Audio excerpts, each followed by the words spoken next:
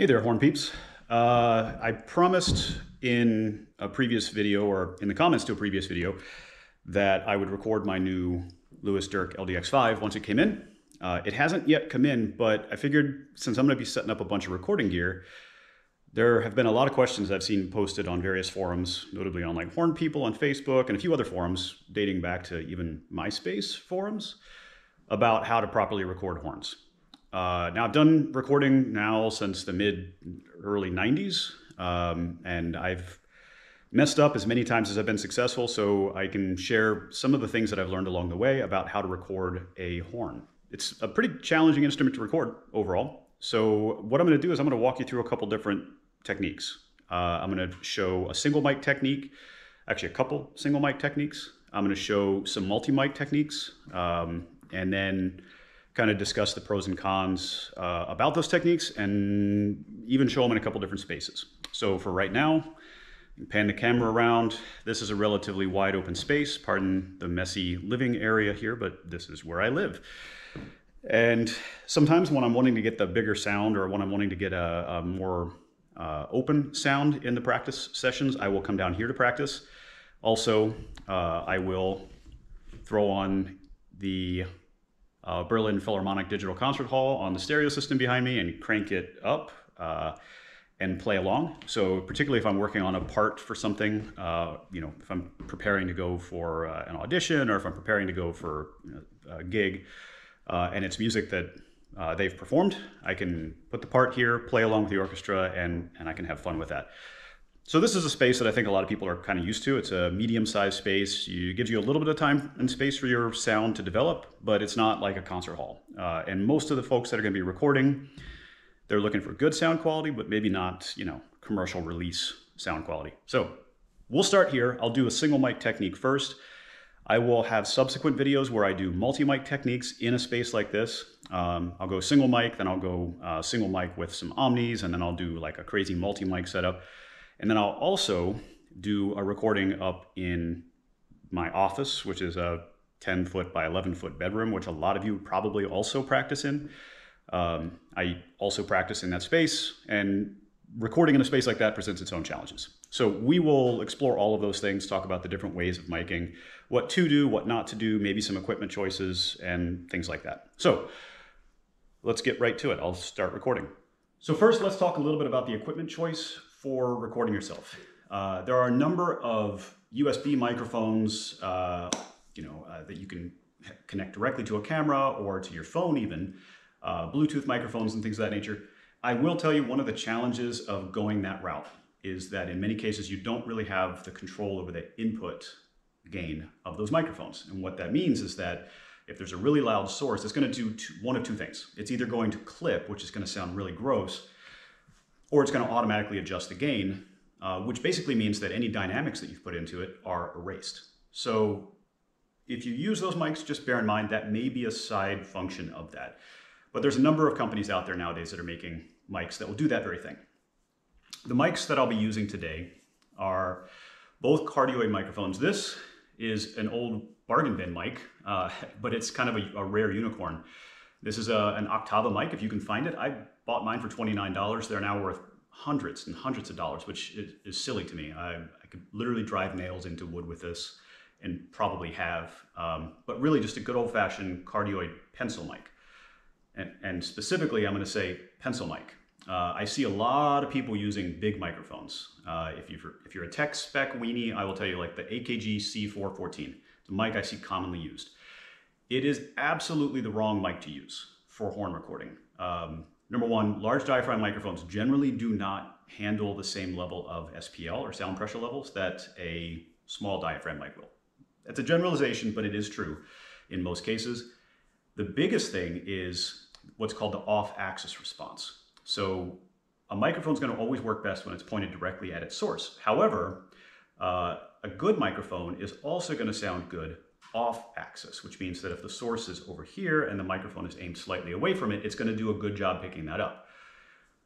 Again, a generalization: the smaller the diaphragm the microphone, the smaller the part that picks everything up, the better it handles off-axis response. So you'll see I've got some really small diaphragm microphones. they have an amazing off-axis response, which means that anything that's coming at it from the side sounds natural and sounds lovely. Large diaphragm mics, generally speaking, and I think there's only a few exceptions to this, and I promise you, if you're watching this video, you're not buying that exception. We're talking $5,000 to $10,000 microphones per microphone. If you're looking at a few $100s, you should not get a large diaphragm microphone. They will not sound good off axis. And what that means is any of that reflected sound in the room is not going to sound good, and it's going to make you sound bad. It's going to work against you. So a small diaphragm, oftentimes called a pencil microphone, typically anything with a 1/2 inch diameter for the diaphragm is best. This is an Octave, if you can find it. They're great little mics. They sound fantastic on brass instruments. This is an Austrian audio microphone. This is patterned off of some of the older AKG microphones that are kind of rare unicorns nowadays, but in many respects, I think it sounds better. I think these are fantastic mics. This is a pricier microphone, so bear in mind, if you're not willing to spend $400, $500, $600 for a microphone, this is out of your range, but that's okay. The difference between this, $500, $600 microphone, and maybe more, and this $29 microphone is pretty negligible. It's not a huge difference. So don't hesitate to get a lesser expensive microphone. You may make some compromises, but you're not going to kill your sound. Today I'm running through, and generally for all of these recordings, I'll be running through this SSL box, audio interface that'll interface into my computer, which goes over USB-C. Very straightforward, very, very simple. I've used much higher end recording equipment than this. This is an inexpensive box in the grand scheme of things. They make them smaller, which makes them way less expensive. I wouldn't call this cheap, but it's really, really good. You can buy a lot of different types of audio interfaces, and I will tell you, a $50 audio interface and a $1,000 audio interface, the difference is negligible. Unless you're making a living recording people, there's no need to go with a super high-end audio interface. An inexpensive one is great. Zoom recorders, especially those that have external microphone inputs, are fantastic for it. And in fact, a good Zoom recorder that has microphones built in can also be used to really good effect for personal recording. So this will be my audio interface. That'll take my microphones and convert it into something that my computer can use. And then in my computer, I'm using a program called Samplitude. Pretty much any computer program that records in digital audio, uncompressed, is going to sound the same. There's no difference in sound quality in the program. It's just a matter of preference.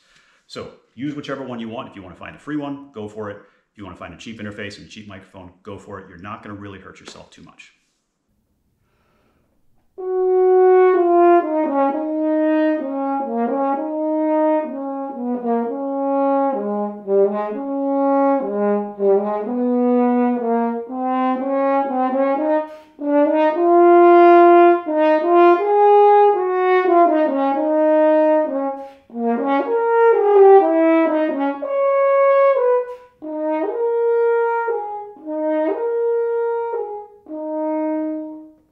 Okay, in this last example, the microphone that I used, first of all, it's one microphone, so it's picking up in mono, which is quite okay. And the microphone is about 4 feet, 4.5 feet that way, and pointed at my bell. Now, it's not perfectly pointed at the bell, but again, small diaphragm condensers or pencil mics do a better job picking up off axis. So what we're gonna get is, if there's good room sound, which this room sounds pretty okay, then you're going to actually pick up a good mix of that direct sound and a good mix of that kind of reverb sound. And since the horn is a single point source instrument, there's no harm in recording it in mono and then slapping on a little bit of reverb in post-production. Getting a little bit more direct sound, which is what we're getting with a directional mic versus an omnidirectional microphone, is going to help you by, again, providing that point source location. And then when you mix in the reverb, what I would strongly advise is, if you are going to use a reverb plugin, a lot of them are really kind of nasty for classical music. Be very judicious with it. And I'll give an example here where I've done that exact same thing. So hang tight for that.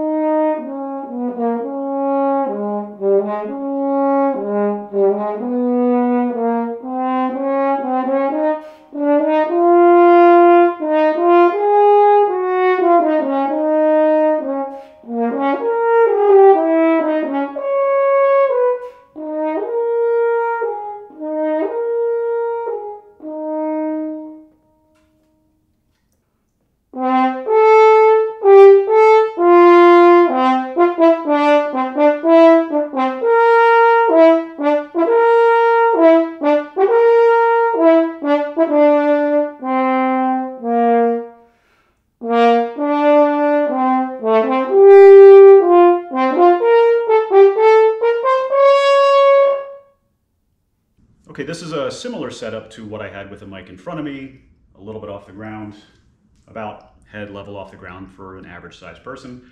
This time though, the microphone is behind me, so it's aiming more downwards at the direct output of my bell. I'm only gonna do one excerpt with like this. It's not my preferred style of recording horn. It's a great means for supplementing a different style of recording, but I don't think it's the best sound here, and I think you'll hear what I mean when I say this.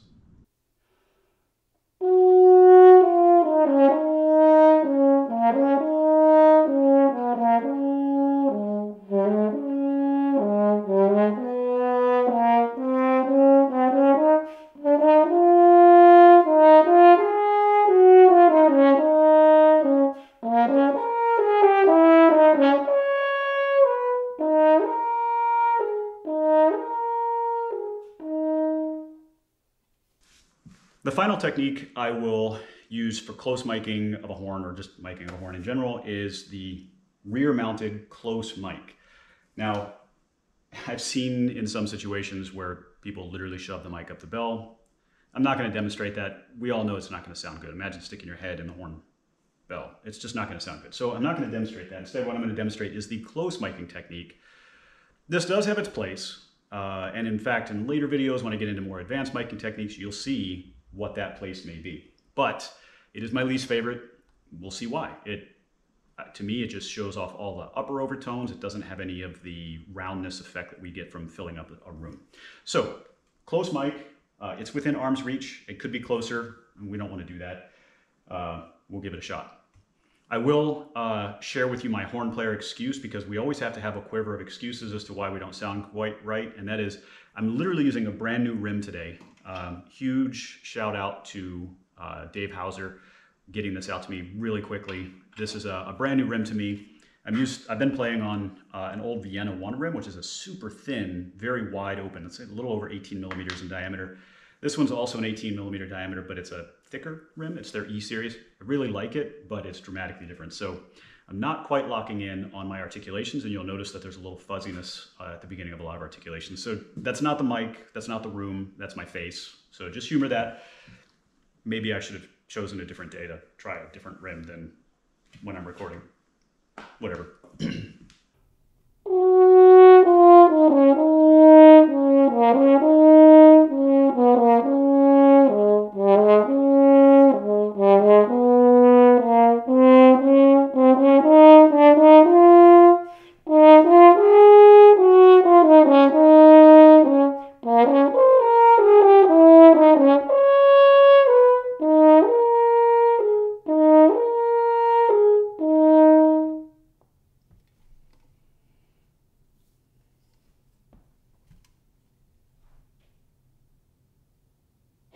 Okay, we've now ventured up into my small office space here. And again, it is about 10 by 11 feet.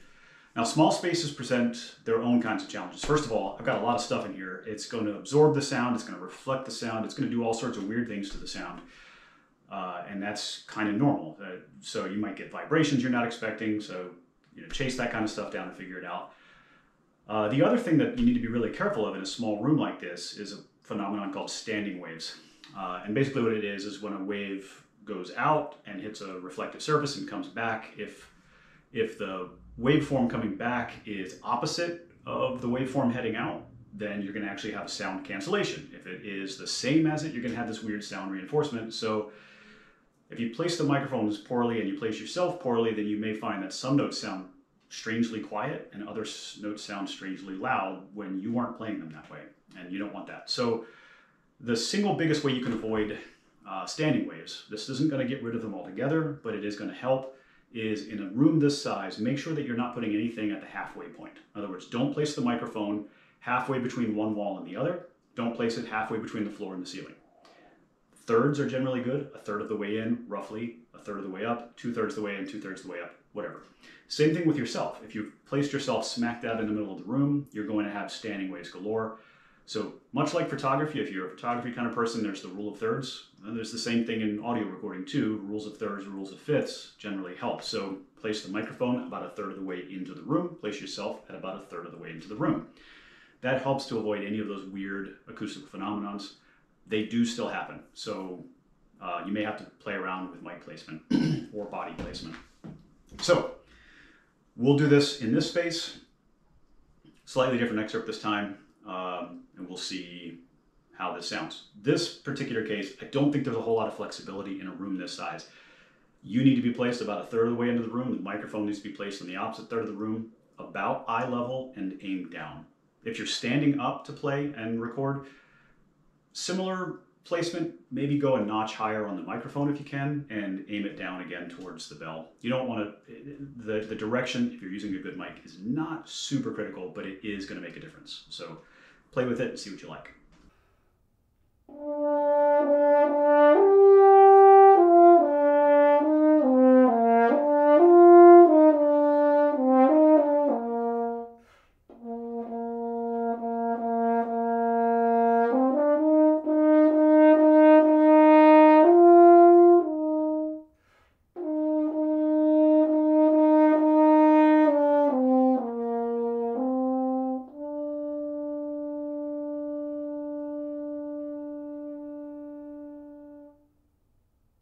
All right, so thanks for kind of joining me on this microphone journey. I think some of the big takeaways here are there's no necessarily right or wrong answer. I think there are some things, in my opinion, that work better than others. But just like a lot of things with regards to the horn music, is it's very subjective and personal taste oriented. So if you like a much more direct sound with a lot of those higher overtones in there, then putting the microphone directly behind the bell may not be a bad choice for you. You can always change things in post-production if you want to. I'm not a huge fan of that, other than maybe adding a touch of reverb, but it can be done. If you like maybe more of that distant sound, maybe a little bit fuller room sound, then getting the mic away from you is also a good choice. Again, when you're filming or recording in a space like this, you're limited as to what you can do. There's not a whole lot of choices when you're in a 10-foot by 11-foot space. You just kind of have to roll with it. And you can still get good sounds out of it. It's just maybe you have to play around a little bit more with mic placement, and then definitely a little bit with some reverb in post. A little bit goes a long way. So that's kind of my take on single mic recording. If you want to get involved in single microphone recording, you can get introduced to it pretty inexpensively. You can use some basic USB microphones for $50 or so. You can get a little bit crazy if you want to and get an audio interface and a nice microphone, and you can be out anywhere between a couple $100 to several $1,000s for that. And then if you really want to get into high quality recording, you're probably going to start spending a lot more money on that, but the skills are useful, and you can use them for recording your ensembles and sharing those things with friends and family as well. So I hope this helps a little bit. We will come back, I will come back and do some different recording techniques with multi-microphone recording techniques. And I will use some of the Omni mics for that. I will use the directional mics for that, and see how we can get some dramatically different sounds. And if possible, maybe I'll try to also capture some small ensembles as well, because I think a lot of you are in like horn quartets, brass quintets.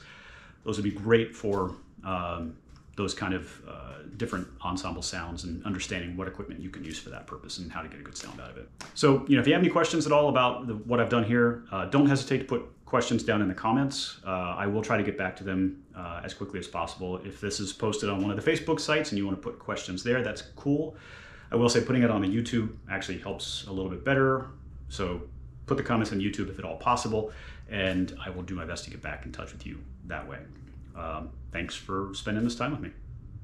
Cheers.